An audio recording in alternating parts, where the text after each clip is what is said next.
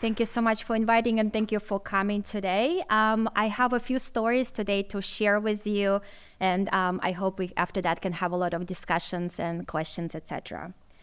So just a quick introduction to the skin.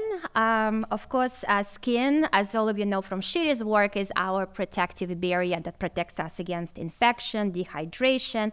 It helps us to protect our body against the UV radiation of the sun, and I guess you guys know what it is more than us in New York. It also helps to keep those nasty bacteria and viruses away from our body and not infecting our body all the time. And this is what we always think about the skin, it's our protective barrier. But also, if you think about, it's also a very important sensory organ, because all your sensations, either you touch somebody or somebody touched you, or you experience hot or cold surface, or even pain. If you think about all of those sensations, somehow has to be transmitted through the skin layers, right, into the central nervous system. And then you know, oh, somebody touched me and I have to turn back. Oh, this is a hot surface, I need to react to this, right? And so we now start thinking about the skin as this important sensory organ and trying to understand how this interaction between sensory nervous system and epidermal keratinocytes is working in order to perceive those sensations. So we cannot work on all types of sensations. We chose one, and they called light touch sensation. So let me introduce you this, because you actually experience those type of sensations in everyday activities. So in the morning, when you decided to put the clothes, you touch it and you say, oh, this is too rough for me to wear today. I wanted something smooth, something nice like PJs. This is the type of sensation that you put your fingertips through the surface of the clothes, and this allows you to decide what you want to wear today. Of course, when you pet your favorite animal, those nice sensation of the fur, this is also light touch sensations. I have to, of course, remind you that every time you type your grant or paper on your keyboard, that when you recognize the edges of the buttons, this is a light touch sensation. It allows you to feel those shapes and say, oh, I'm pressing the button now versus not. And of course, a simple task as recognizing the edges of the button when you put your short in the morning. So how those light touch sensations are delivered to our body? Well, it's actually two cell types that allow us to sense those light touch sensations. First cell types, Merkel cells, and second are sensory neurons. So how does it work? This is epidermis, and this is kind of my cartoon showing that you're applying the touch. You touch something, you're applying pressure. So this pressure is transmitted through the layers of the epidermis. The Merkel cells are located in the epidermis. And then they activate piezo-2 channels, which are expressed in Merkel cells. And as you know, a few years ago, the Nobel Prize was awarded for the discovery of the piezo-2 channels. So that results in activation of channels leading to depolarization of the membrane and release of neurotransmitters that are synthesized in Merkel cells, release them so then they can go and bind to the receptors on the sensory neurons. Then you get activation of the signal and you know that you touch something. The studies in mice showed that if mice lack Merkel cells, and we have models where Merkel cells are not formed during development, those mice actually will be born fine, but if you apply touch stimulus, the sensory neurons cannot get activated. So what it told us is that the Merkel cell are these intermediate cell type, mechanoreceptor cells that sense the touch and then they transmit it to the neurons. And of course, those mice in the behavioral assay for recognition of the, say, texture were not able to discriminate different surfaces. They were indifferent to that. So not only the lack of Merkel cells resulted in lack of firing from neurons, but also to the behavioral alterations. So the surprise was that these Merkel cells that expressed ion channel neurotransmitters, piezo-2 channels, that during development, the cells originate from embryonic epidermal progenitors. These are the same cells that give rise to epidermal keratinocytes or hair follicles or sweat glands. But if you look at the electron microscopy, Merkel cells don't look anything like epithelial cells. They, by the expression profile, the way they look like under EM studies, they look completely different, more like a neuronal cells. So the discovery that was done by Cedric Blampin, Steve Marichich, and others really opened sort of key question to us, how then differentiation, a commitment of the same cells that give rise to epidermis and hair follicle also can give rise to Merkel cells? So when we start thinking about these questions, of course, the first thing to do is that we isolated the cells. We did our own. We also explored the published data from Ellen Lumpkin's lab. And then we selected classes of Merkel cell signature genes. This would be something that only expressed in Merkel cells, but not expressed in epidermal progenitors before they committed to Merkel cells or in any of the cells of the epidermis or hair follicles. So we have our markers of Merkel cells. And we wanted to know when those markers start being expressed to start elucidating how the Merkel cell development is formed. So in mice, the first appearance of the Merkel cell markers would be at embryonic day 15. And at that time point, the cells will express two transcription factors, 801 and SOX2. No other markers will be expressed.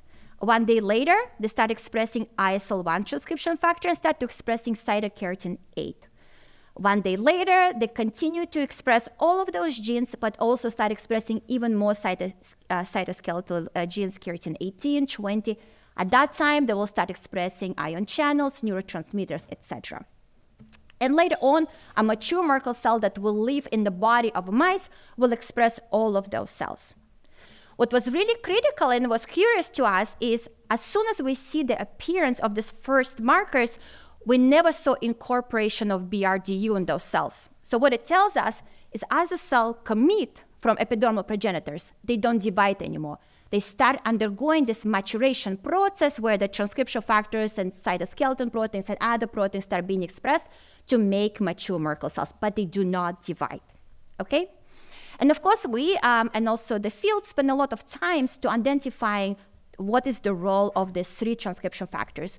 We knew that without 801, Merkel cells are absent in the mouse body, but we identified that 801 is required for the first differentiation step. They cannot transition to this initial step if you lack in 801. So 801 is really the early differentiation factor. ISL1, on the other hand, we identify is more of maturation transcription factor. The cells without ISL1 will never mature properly, but the initial stages of differentiation occur fine. We also are very curious about this coexistence between 801 and SOX2 because they really come up at the same time. And we explored why that is the case by identifying that SOX2 actually promotes transcription of 801. If mice lacking SOX2, 801 transcription goes down. If you do opposite and you overexpress SOX2, transcription of 801 goes up. And then we also showed by performing chip assay that the reason how the SOX2 regulates 801 expression is through binding to the enhancer element in the promoter element of 801 gene. So this is a chip qPCR data showing that SOX2 binds to enhancer element, and it binds to its own regulatory elements throughout the regulatory loop. So SOX2 regulates expression of 801, and without SOX2, if we ablate SOX2 in early embryonic epidermal progenitors and only those cells, the Merkel cell formation will be abrogated and there will be much less of this 801 cells specified. So we were discovering those transcription factors and we wanted to know how the Merkel cell differentiation process is encoded in epidermal progenitors. As I said, it happened, the progenitor cells give rise to Merkel cells and then Merkel cell maturation occurring without division, but how this process is encoded in the progenitors.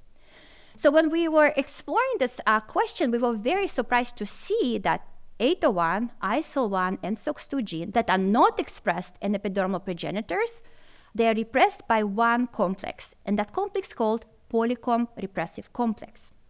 Not only these 3 transcription factors, but actually also cytoskeletal proteins specific to Merkel cells, and a lot of other genes that what makes the Merkel cell also under polycomb repression. So what is this complex? So this is a chromatin repressor complex, and by definition, how it works, it compacts chromatin so that transcriptional machinery such as polymerase II or general transcriptional factors will have harder time or unable to recruit to the promoters of the genes that are in this compacted state, and they will stay in silenced or not expressed state.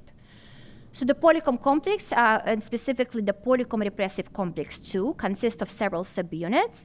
And the main function of those proteins to come together to establish histone methylation on a lysine residue 27. This histone mark is what promotes chromatin compaction, resulting in gene repression. So of course we ask, okay, what would happen if we remove the polycomb repression in epidermal progenitors? We see that all this Merkel cell lineage is repressed by this one complex. How about we remove polycomb repression and see what happens? So we did that by using K14 Cre line. It's the beautiful line where K14 is expressed in early epidermal progenitors, start to express before any Merkel cell differentiation start happening. And we ablated ED gene, which is essential subunit of this complex, and the complex falls apart if you don't have it.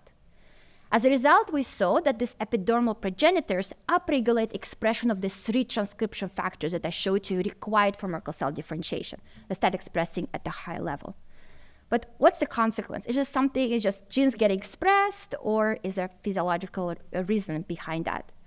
Well, we identified that without polycomb repression in epidermal progenitors, their ectopic Merkel cells are formed throughout the body. So this is a whole mount as IF of the back skin of control mice or the EED conditional knockout mice, and we're staining for cytokeratin 8, which is specific to Merkel cells.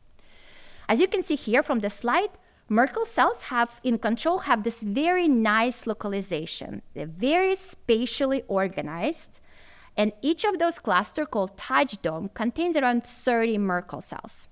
I will come back to you in a few slides, and we're going to discuss why they're so nicely organized and how this organization is established. So hold on to that. But as you can see here, without polycomb repression, you see how many more of these yellow cells are formed throughout the body, not only in this highly organized structure that we had in the control cells. So loss of polycomb repression not only resulted in de-repression of Merkel cell transcription factors, but also led to ectopic Merkel cell formation. So now let's discuss why Merkel cells are organized this way. So we're looking at the back skin of mice. As you know, mice have a lot of fur on their back skin. And it turns out that Merkel cells organized in this beautiful touch dome structure or clusters, not randomly. They are localized and located around hair follicles. And not all the hair follicles that mice have, there are many, many of them. So one specific type called guard hairs or primary hair follicles. What those are is that the hair follicles that are formed the first in the formation of the hair coat, and these are the longest and the biggest mice hair that they have, and they're sticking quite far from the surface of the mouse body. So Merkel cells are located around this specific hair type. This hair type is not, it's around 1 to 3%. So 97% of hair follicles do not have the Merkel cell clusters. Only the guard hair, which is around 3%, will have Merkel cells associated with them. So we were then, of course, was interested to know why this interesting localization, and is there a cross communication between hair follicle formation, which was studied quite a lot by Elena Fuchs, Fiona Watt, and many others in the field, and Merkel cell formation, because that was understudied. So then we went back and started asking, when in the time points when hair follicles are formed, when the Merkel cells appear. And before any hair follicles are formed, we actually don't see any Merkel cells. And in the first formation of the hair follicles called placodes, as you can see, the hair is just starting to grow, we also don't see any of the Merkel cell markers appear. However, 1 day later, when the hair follicle a little bit elongates a little bit further, this is a time point when the first Merkel cells start appearing, and we can detect them using our markers of Merkel cells that we and other people identified. 1 day later, the Merkel cells are now positioned in this interfollicular epidermis around the hair follicle. And from that time point, they will stay there, just increase in their numbers until around P0 or a little bit later in postnatal life. But this is how they're going to be located from now on. So then we knew from the work of so many labs in the hair follicle field that different stages on hair formation associated with specific signaling events that are occurring. For example, wind is one of the first events in order to form hair placodes, and sonic is appearing at this stage, and it's required for hair to continue growing downwards. So then we ask, is sonic signaling also required to specify Merkel cell lineage? We used sonic straight knockout, but also did conditional knockout where we ablated sonic in embryonic epidermal progenitors using our K14 CRE. And as you can see here from the slides, this completely abrogated any Merkel cell formation. There was absolutely no Merkel cells formed. So sonic seems to be required for Merkel cell formation. And then we start looking on the sonic signaling, right? As all of you know, sonic is a ligand that binds to patch receptor and activates a cascade of reactions inside of the cells in order to express the GLI1, a sonic responding genes. So our hope was that Merkel cells are the one that receiving sonic signaling, therefore they will have active GLI1. But when we looked at it, actually, Merkel cells don't have any sonic signaling activity. As you can see here, this is in situ hybridization for GLI1. The cells surrounding the Merkel cells are highly positive for GLI1, but Merkel cells themselves are GLI1 largely negative. So how can it be? If sonic is required, but then sonic signaling is not active in Merkel cells, how can it work? While we're working on this, a beautiful paper from Isaac Brownell from NIH came out telling us through the lineage tracing experiments that GLI1 positive sonic responding cells are Merkel cell progenitors. He used GLI1 CRE reporters and performed beautiful lineage tracing experiments telling that Merkel cells originate from GLI1 positive cells. But during development, there's so many cells that are sonic responding. Is there a specific population among them that true Merkel cell progenitors, or there are many of them? So we wanted to address that question. And through many of experiments that I don't have time to show to you, we identified this population. We identified that there's a SOX9 population inside of the hair follicles that give rise to Merkel cells during development. This is a lineage tracing experiment where we're using SOX9 CRE mice coupled with MTMG reporter. And as you can see here, if we activate tamoxifen very early before any Merkel cells formation start to happen, and we analyze later at newborn where from which cells our Merkel cells are formed, we see that more than 90% of them are formed from the SOX9 positive cells. And SOX9 are the ones that are sonic responding cells. So just to summarize this first part that highlighting our studies on Merkel cell development, the previous work told us that Merkel cells originate from epidermal progenitors. We were able to help and contribute to the field by showing that sonic signaling is one of the initial steps that required to specify SOX9 population of Merkel cell progenitors. If that doesn't happen, Merkel cells will not be formed. And SOX9 cells give rise to Merkel cells.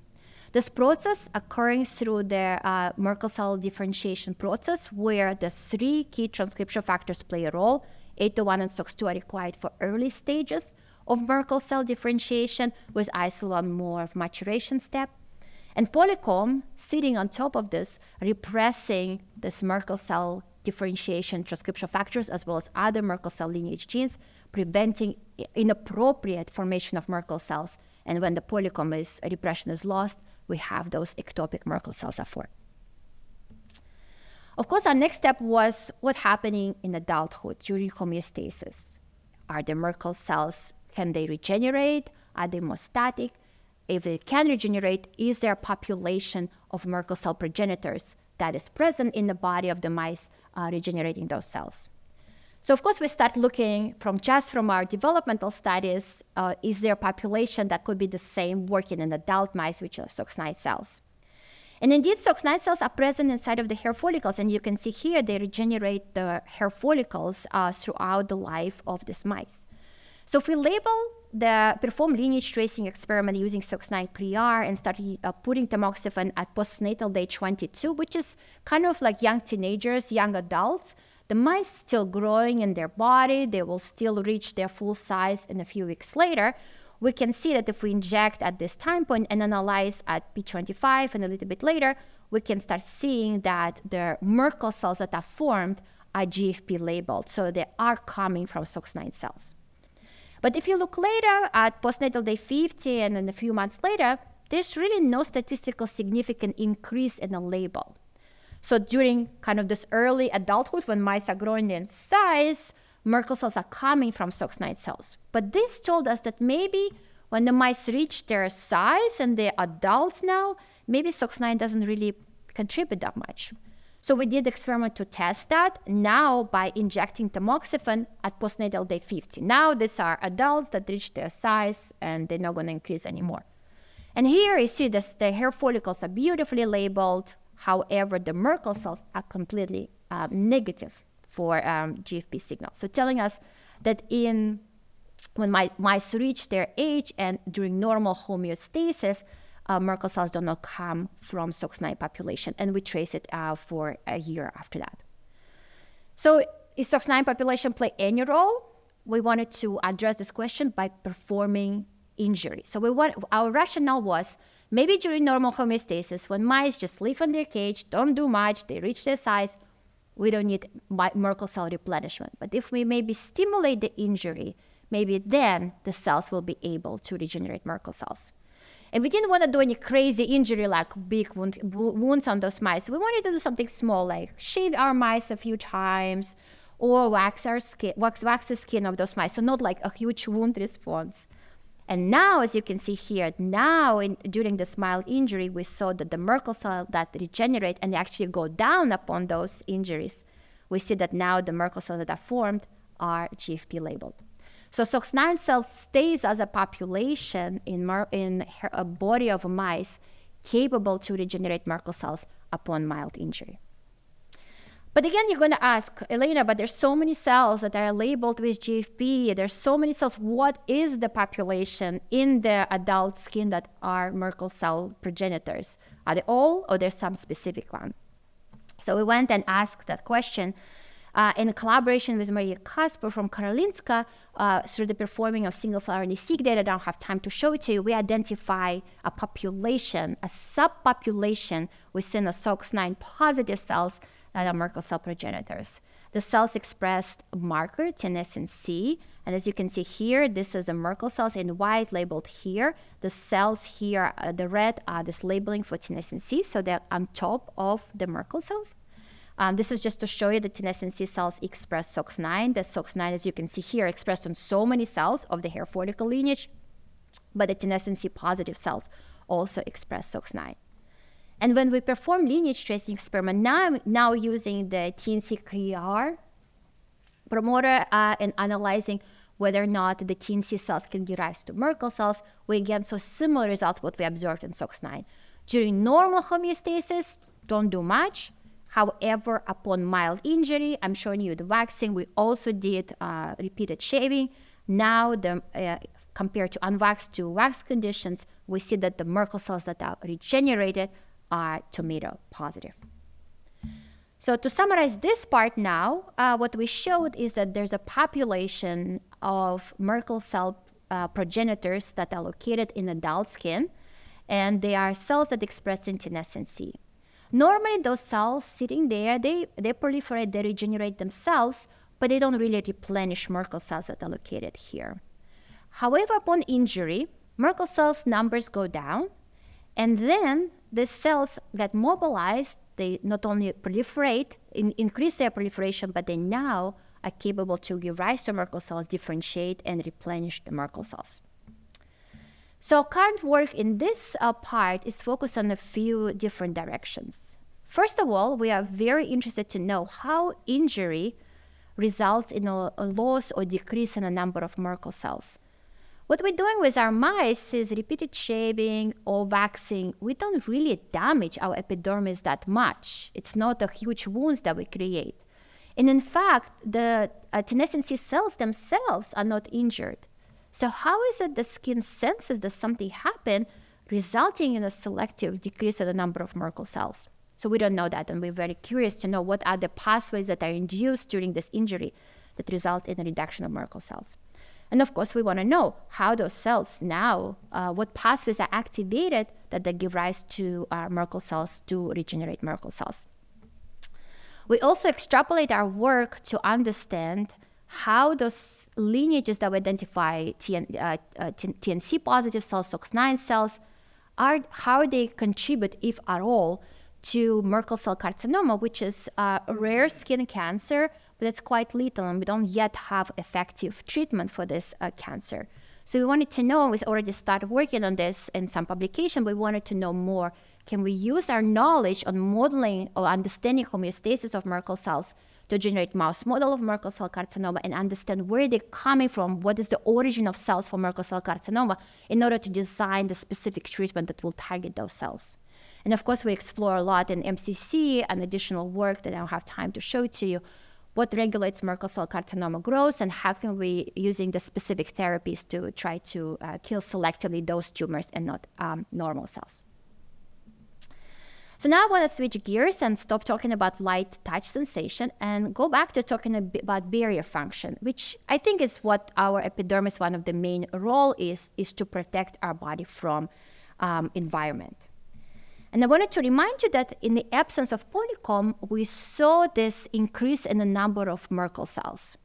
But when we looked at other lineages and we looked extensively, for example, here on the epidermis, we didn't see any alterations. So epidermis was absolutely fine. And we really went extensively on that by ablating not only EED, but other subunits of this complex. We ablated EED or EZH1/2 that have redundant function, also SOS12, and this is why you see those 3 conditional knockout mice. In all of those experiments, epidermis is absolutely fine. So it seems to be here that is the polycomb not really required for formation of the epidermis, or we may just not understanding something. So we wanted to revisit the classical books on the polycomb regulation, and we knew from those books that polycomb repressive complex 2 has a body, a polycomb repressive complex 1. And they actually work together. These 2 complexes work together to establish this chromatin compaction that I said and chromatin repression. So in there are 2 models, how they work together and why they co-occupy those genes. And in one model, it says that PRC2 recruits PRC1. And in a different model, it says PRC1 recruits PRC2. But independently of the models, these 2 complexes come together to promoters of these genes to compact chromatin. They work together through one of the mechanisms of recruitment. Each of those complexes have enzymatic activity. As I introduced you, PRC2 establishes lysine 27 methylation on the histone H3, already talked about it. And PRC1 has also histone modification. It has ring 1A, ring 1B enzyme that ubiquitinolate histone H2A on the lysine residue 119. So through this enzymatic activity and establishment of the histone mark, this facilitated chromatin compaction and gene repression. So surprise for us came when we start profiling now not only the PRC2 dependent histone mark, but also looking at the PRC1 and PRC1 dependent histone mark. So let's take a look at this ChIP-seq data of the FACS purified epidermal progenitors. This is the H3K27 trimethylation established by PRC2, and this is H2A ubiquitinolation established by PRC1. As you can see here, we have a lot of clusters where there's a co-presence of those histone marks, and this is what the model told us. One recruits the other, and then they establish those histone marks to control gene expression. But then there's a cluster 4 appeared where we did not see any of the PRC2 histone mark. We saw that PRC1 histone mark present, and we also did ChIP-seq analysis of the PRC1 subunit ring 1B, which is an essential subunit, and it's present. Why I'm spending more time on this cluster 4 and why it caught our attention? Because these genes located in this cluster were transcriptionally active, right? If polycomb is a repressor, how can it be that PRC1 complex is present at transcriptionally active genes? And it's also not only we saw the transcripts present from those genes, we also see the classical transcriptional active mark, lysine 4 trimethylation, K4 monomethylation, K27 acetylation present at those genes. So these genes are active, yet they have a binding of PRC1. So what's going on? Of course, as mouse geneticists, we wanted to perform loss of function studies, now focusing on PRC1. So we asked, let's ablate PRC1 in embryonic epidermal progenitors the same way as we did for PRC2 and see what would be the phenotype. And then we compared the loss of PRC1, and we did it by ablating 2 key subunits of the PRC1 complex, ring 1A and ring 1B. Again, we're using our K14 Cree line, which ablates very early in embryonic epidermal progenitors before any of the lineages are formed. And then as you can see here, the epidermis of those mice was completely different from PRC2 knockout, which as I told you was normal. But in PRC1 knockout, we start seeing formation of blisters. You see those holes located here? So the blisters means that attachment of the epidermis to the basement membrane was not efficient. And the blisters appeared when the basal layer cells were dissociating from their basement membrane, or when the basal cells were separating from the suprabasal cells. Bottom line is, this reminded us a lot of skin blistering disorders, epidermolysis bullosa, and there's many types of those, where in those patients that are born with those diseases, epidermis in those patients comes off of their surface. And as you can imagine, this is very can be very dangerous, because those patients are susceptible to infection, and a lot of them die, unfortunately, from the infection. So the phenotype of this loss of adhesion and formation of the skin blistering disorders reminded us a lot of those patients. So we wanted to know, so what are the genes that now changed in the epidermal cells without this polycomb repressive complex 1 activity that led to this phenotype? We first looked at the genes that got upregulated in PRC1 knockout epidermal progenitors. We're isolating them from newborn skin. And largely what we saw that the genes that got upregulated in those knockout epidermal cells were, I would classify them as non-skin lineage genes.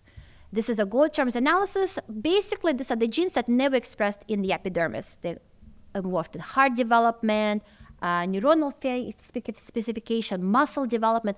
So something that should never be expressed in the epidermis, we saw them now start being expressed. We saw classes of cell adhesion genes, again, the genes that normally not expressed in the epithelial epidermal cells start being expressed. So largely the phenotype of genes that got upregulated was a lot of genes of non-epidermal lineages start being expressed. Okay? What about downregulated genes? And I want to remind you that we have those cluster 4 genes. They were transcriptionally active. So most of those genes actually went down in their transcription. And this is showing to you some of those genes. And if you do gold term analysis on those genes, they are classical regulator of cell-cell adhesion and cell adhesion to the basement membrane. And I hope you can see here the genes that I highlighted in blue, because these are the genes that have been identified in those human conditions of skin blistering disorders. Those genes have been shown to be mutated in those conditions. So of course, in our case, we don't have mutations, but what we have is that expression of those genes are drastically downregulated in knockout cells, and this is a log 2-fold compared to control skin. And none of those genes either change the expression in PRC2 knockouts or change very little.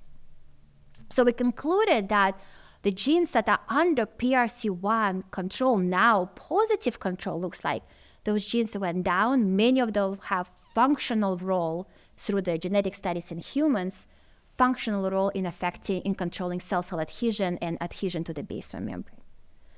So the idea that PRC1 can be activator of transcription or positive regulator of transcription was very new and surprising to us. So we wanted to see if that is indeed the case. I'm showing you one result. We did more.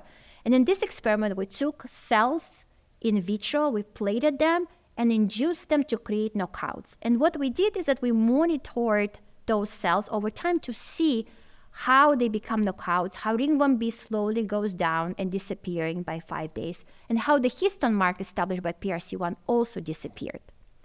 We then went and did ChIP-seq and RNA-seq analysis, and this is a qPCR data of representation of those data, where you can see as the cells become knockout, the ring 1B disappearing from those genes that I showed you on the previous slide. The ring 1B leaves those genes, goes to the base level as shown here on the control. And the transcription of those genes go down at the same kind of rate as PRC1 goes away from this complex, or from these genes. So to summarize this part, what we identify is the polycomb complex have, I would say, 2 roles in regulation of epidermal cell identity and integrity.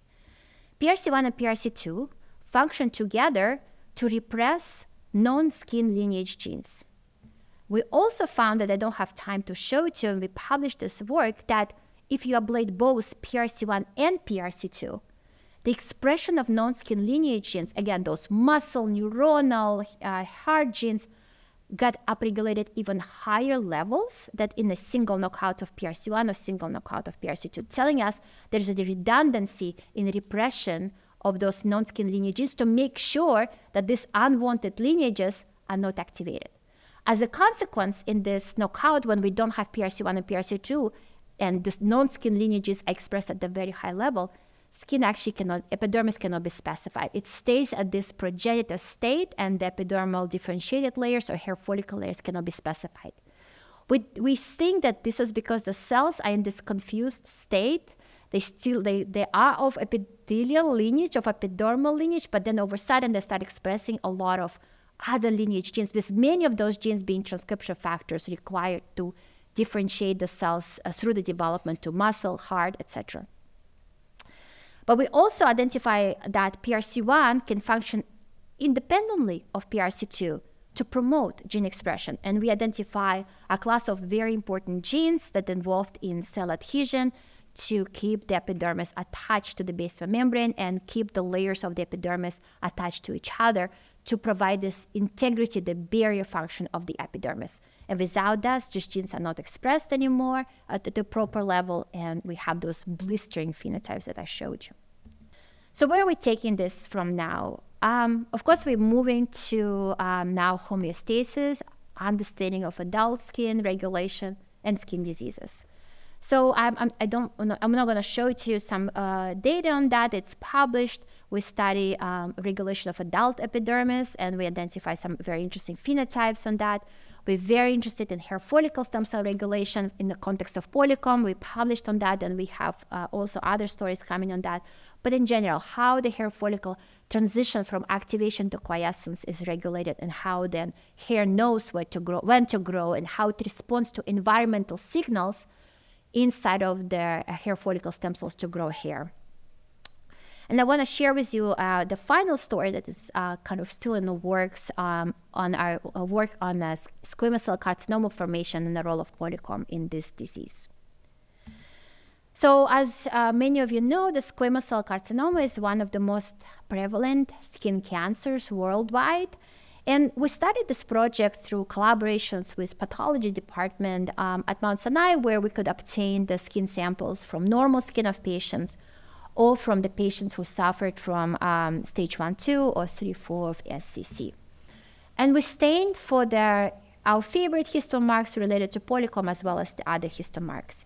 As you can see here, what we observed is that normally, and we knew this from mouse work, that the histone mark established by PRC2 complex is quite strong in normal human skin. But in stage 1, 2, or 3, 4, the level of this histone mark decreases. And I want to highlight you these parts because this is the area, this is a basal layer where epidermal progenitor cells that fueling the epidermis are located, and you see that H3K27 is strong in these cells. And the same thing in tumors. These cells located in this layer are called tumor propagating cells. They proliferate, and they're fueling more differentiated cells that are located here. So again, the histone mark, there was drastic decrease in the level of this histone mark from a normal skin going to stage 1, 2, and 3, 4. If the histone mark goes down, we thought that maybe one of the subunits of this complex goes down. And so then we took the same samples that we had, but now performed IHC studies for each of the subunits of the PRC2 complex. So long story short, SOS12 and EZH2 are not downregulated in the human SCC samples, but EED, we showed very similar pattern as we saw for the histone mark. Again, EED normally present in this basal layer of the epidermis where epidermal progenitors are located, but in the tumors that we see that EED goes down. And then we correlated, because we have the same sections, we correlated the levels of EED with the levels of the histone mark. And as you can see here, in the tumors where we saw weak level for EED, we also saw weak level for H3K27, suggesting to us that the decrease in the levels of EED resulted in a decrease of this histone mark. In collaboration with Adam Cohen, who used to be a postdoctoral fellow in my lab and now has his own lab in Israel, we wanted to profile the human SCC, the primary tumors that isolated after surgery versus normal control epidermis from the same patients to see whether or not the histone mark is changing on the gene levels and which genes lose those histone mark. This is a cut and run data which we performed for this histone mark, and as you can see here from these heat maps, obvious downregulation, and it's quantified here. So in SCC samples, the level of this histone mark decreases. And on the genes, what are the genes that where they normally had this histone mark present, but now this histone mark is decreased? We saw that many of the proliferation genes, cancer stemness genes, including PITX1 and SOX2, that Marcus Schober and Cedric Blancpain showed to be a critical transcriptional regulators required for SCC formation. Again, they repressed by PRC2 complex, normal keratinocytes, and the level of the histone mark decrease in SCC samples. And we also saw EMT genes under the same regulation. We also then we use mouse models. We wanted to see if we generate mice, SCC in mice, do we see the same patterns, the same phenotypes? So we use DMBA protocol to generate SCC. This is a chemical carcinogenesis protocol, which is after a few months will result in SCC formation in the back skin of treated mice. And as you can see here, we saw the same results. H3K27 EED were present in the normal skin and decreased in SCC tumors. So basically at this point, we wanted to know if during tumorigenesis, the EED and H3K27 goes down. And we wanted to know what if we start with a situation when this histone mark is absent, will this promote SCC tumorigenesis? And we can do this experiment by using our inducible conditional knockout mice, where we use K14 CRIER system to ablate EED, the gene that goes down in SCC, ablate only in epidermis and nowhere else. We generate knockouts first, and then we subject them to DMBA treatment. And as you can see here in this EED knockout mice that lost EED and H3K27, the tumors are formed more often in those tumors. There are many more tumors compared to control. They formed faster compared to control. And by histology, they saw more developed SCC than their control counterpart. When we took those tumors, did histology, again, the disorganization of laminin 5, increase in K17, and increase in twist signal, again, telling us that without EED and H3K27, there is acceleration of SCC tumorigenesis. We also looked at metastasis. And metastasis is in general in mice undergoing DMBA treatment is quite hard to develop. However, in this case, we saw that the mice that underwent DMBA treatment, our EED knockout mice, the lymph nodes of those mice were much bigger. And when we sectioned it, we saw that now presence of epithelial cells, obvious by histology, as well as by staining because they express the K14 and K17 markers of epithelial cells. And this is a control mice that was subjected to DMBA, and this is a wild-type mice that did not undergo any treatments. And the cells, the epithelial cells that migrated to the lymph nodes were negative for this histone mark, telling us that they came from the tumors that were EED knockouts. So to this stage, our data said that loss of H3K27 methylation promotes tumorigenesis. And we thought, what if we take the SCC tumors, and what if we can, for example, put this histone mark back, can we revert SCC tumorigenesis? I know this sounded at the beginning to us kind of crazy, but then when we revisited the tumors, as I told you before, we only saw that EED goes down in SCC tumors. And this is I'm showing you the IF analysis of mouse tumors that underwent DMBA treatment. So they are the normal wild-type mice that underwent DMBA tumorigenesis protocol and resulted in SCC tumors. The EZH2 and SUS12, the subunits of the PRC2 complex, are present, and the only thing that is reduced was EED. So then we hypothesized, what if we take SCC tumors and we re-express EED? Can we revert SCC tumorigenesis? So we did the studies together in collaboration with Marcus Schober from NYU, and we did it because Marcus has established several cell lines which he isolated from SCC tumors in mice These are the wild-type mice that underwent a DMBA tumor genesis protocol. He then established SCC cell lines in vitro, and then he called them tumor-propagating cells because he can take those cells and transplant them back into mice, and they will form SCC tumors. So we took those cell lines that Marcus nicely shared with us and engineered them to either express a control vector or EED, to re-express EED in the cells. So as you can see here, this is a Western blot. H3K27 increased in cells that re-expressed EED, telling us that when we put back EED, it can assemble back into PRC2 complex, resulting in an increase in this level of the histone mark. And then when we monitor the proliferation of those cells compared to the empty vector control, we saw that these are the green cells that express EED. The cells grew slower in vitro compared to the empty vector control. To assay for tumorigenesis, we did 2 assays. We did in vitro. It's a colony formation, a soft agar colony assay. When you plate the cells in a soft agar and you see how they can grow in this assay, as you can see here, the cells that re-express EED cannot grow as good or form this colony compared to the empty vector controls. And then if we take those cells now and inject into mice, we wanted to know in vivo, do they have potency to form tumors?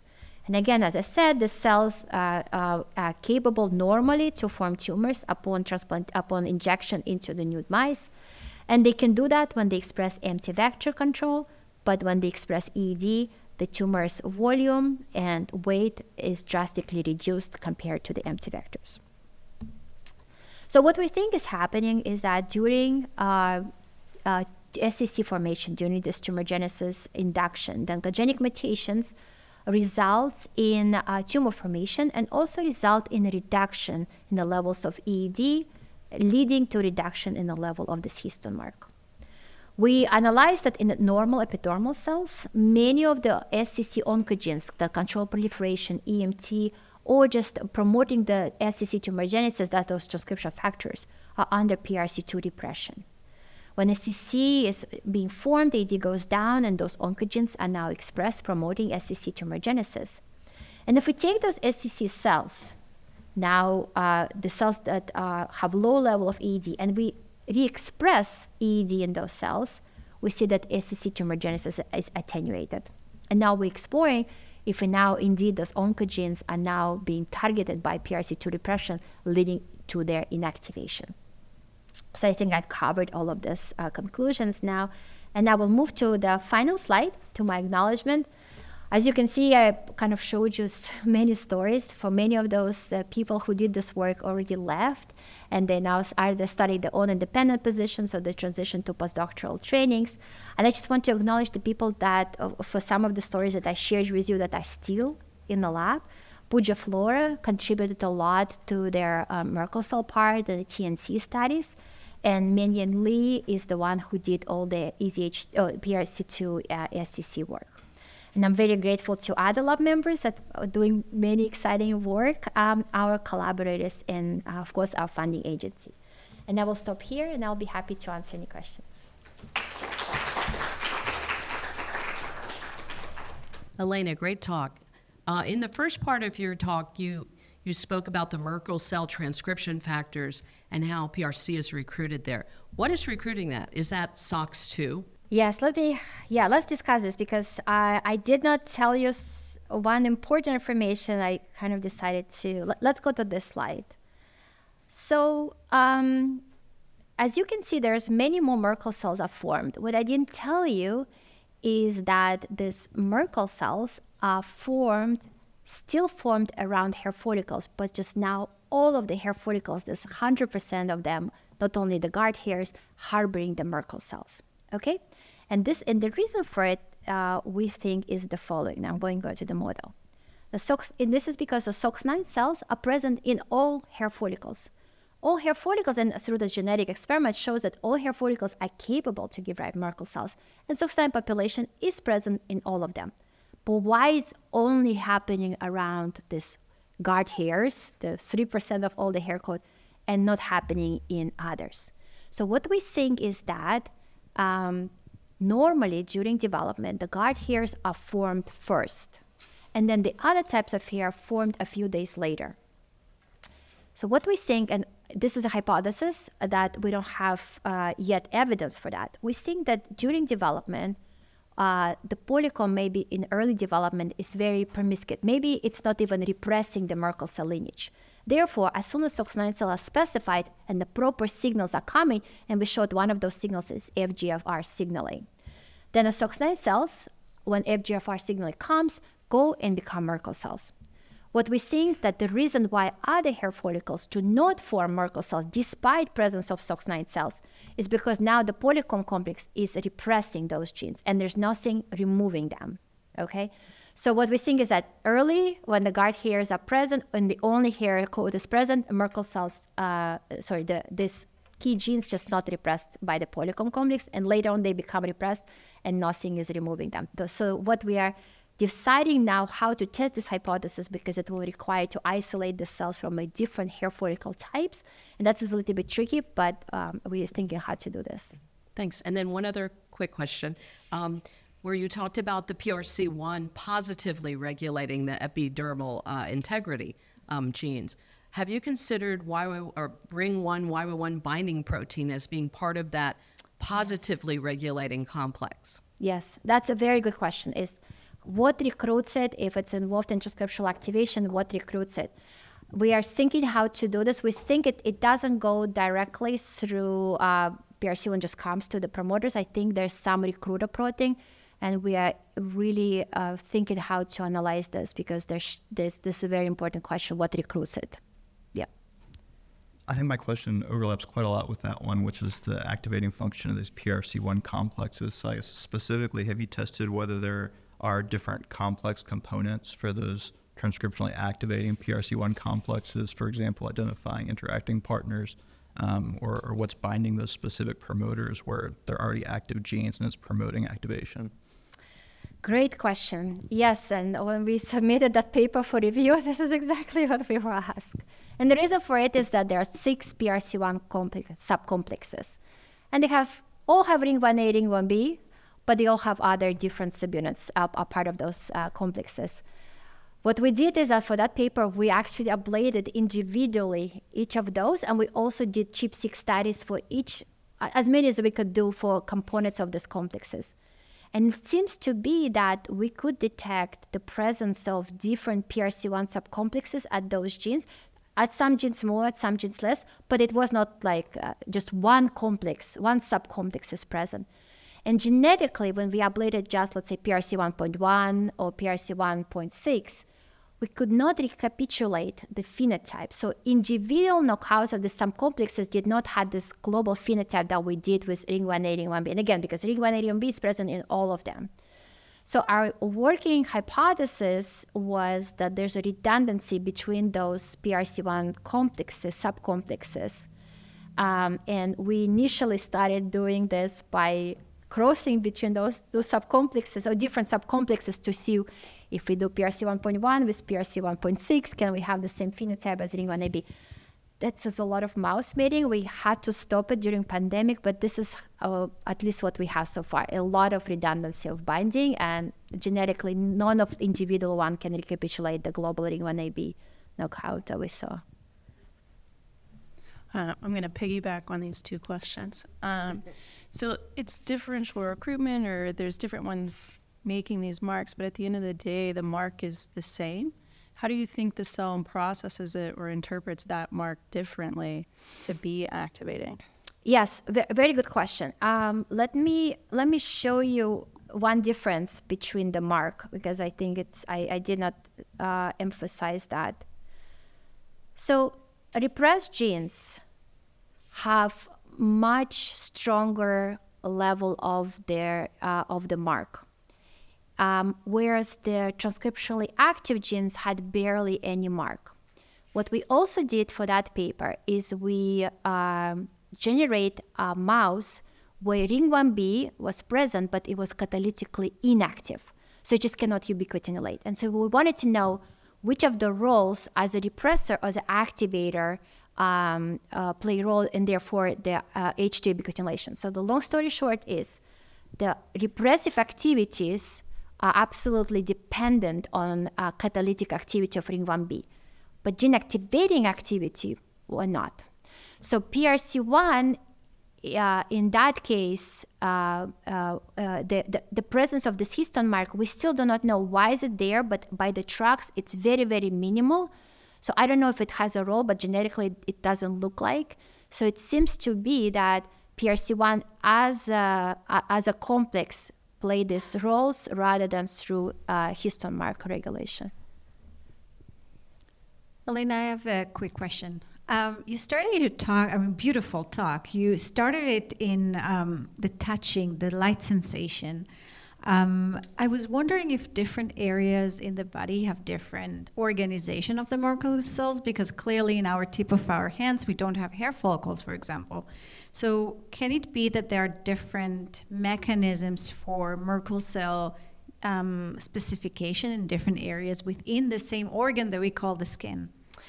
Yes, very good question. So we were very interested in that question. And then what we did, as you said, we studied, and the field in general studies Merkel cells in the back skin of mice because it has this beautiful organization of the touch dome, and it's just so clearly you can see it, and it's so beautifully organized. But as you said, we have in mice, and us as well, have a lot of Merkel cells in our fingertips, right? The same thing with mice.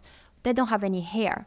So what we did is that we isolated Merkel cells from the back skin, from whiskers of mice that also have a lot of Merkel cells, and from the fingertips. And we profiled them. We saw, are they different at all?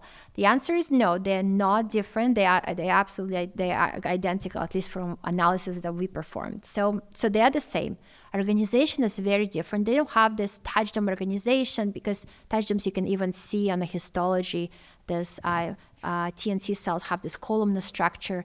None of this is present in the glabrous skin. With respect to the progenitors, we did lineage tracing using our reporters, and we are doing it for TNC reporter, but for at least for SOX9, it doesn't seem to be tracing in fingertips, right, in foot pads. So it seems to be that at least SOX9 population either not present, or this population does not express SOX9 in glabrous skin.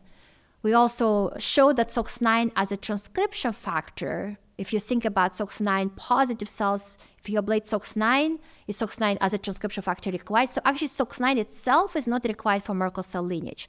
So it seems to be that cells express SOX9, the progenitor cells express SOX9, but SOX9 itself is not required. So it could be just a marker that the hair follicle is expressed, and those cells give rise to Merkel cells. So the long story short, to basically answer your question is, yes, we focus on the back skin.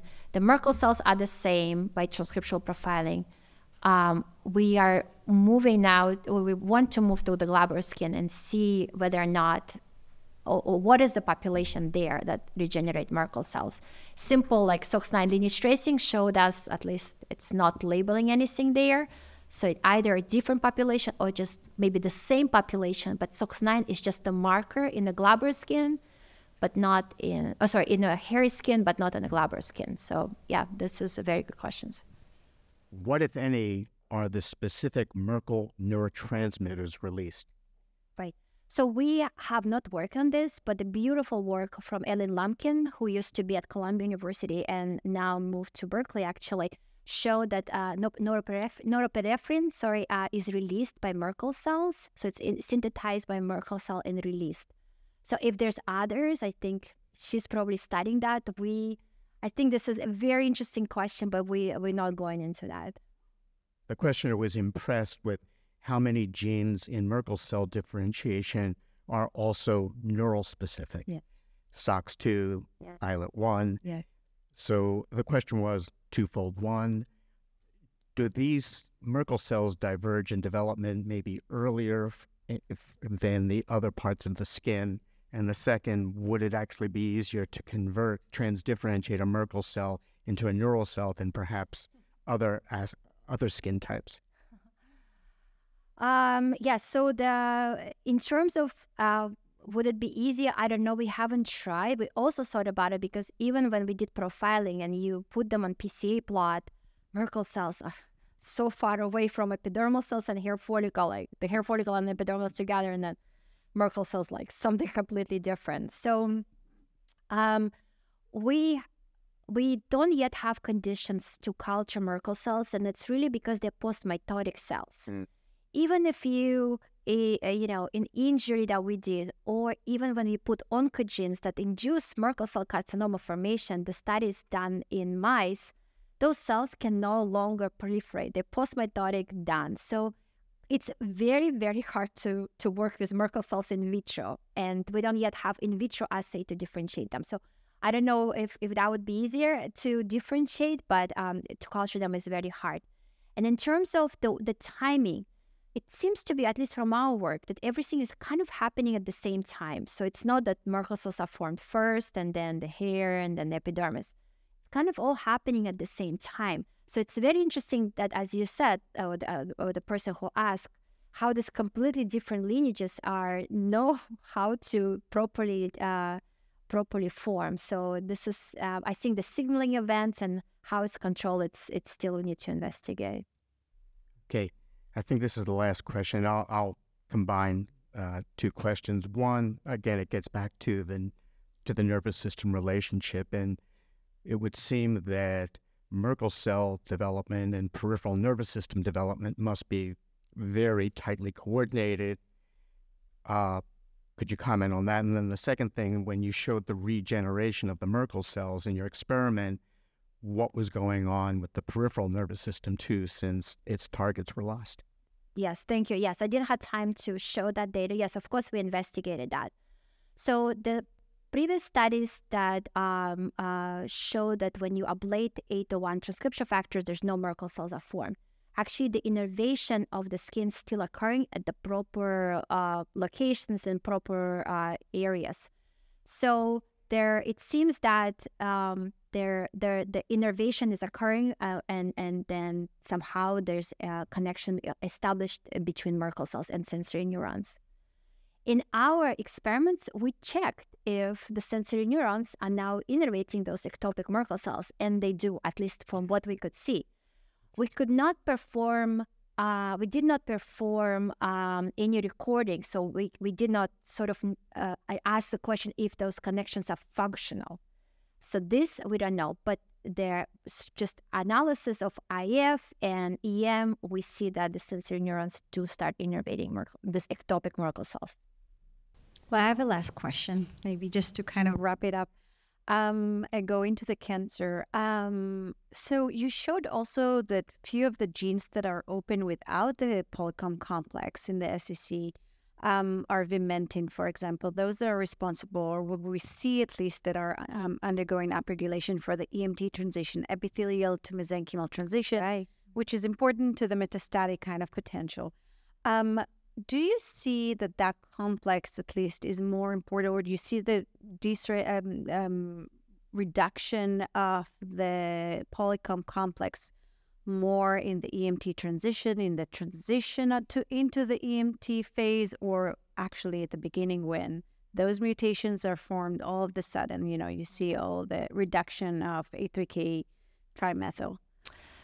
So I think both. I think that it's involved in both. And the reason for it is the following. If we generate our mice and without any DMBA treatment, just to look at them, what happens?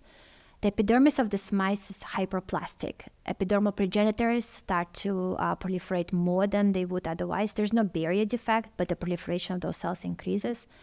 And we're doing now analysis, is it self-renewal versus differentiation that is affected through this disbalance now and loss of HDK27.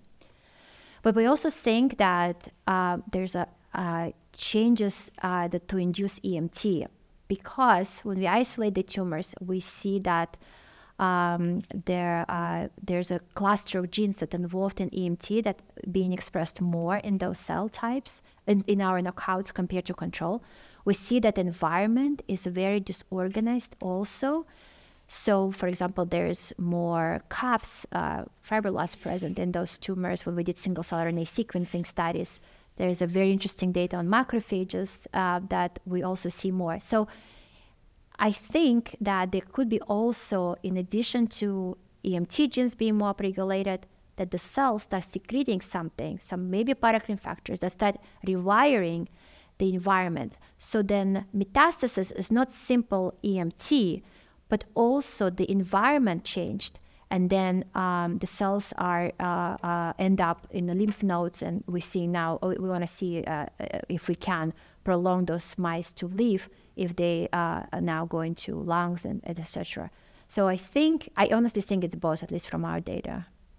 We're pleased to thank Elena. Thank you so much for sharing this great data with us. And we'll see you all for the March installment of the Southern California Stem Cell Consortium. See you then. Thank you.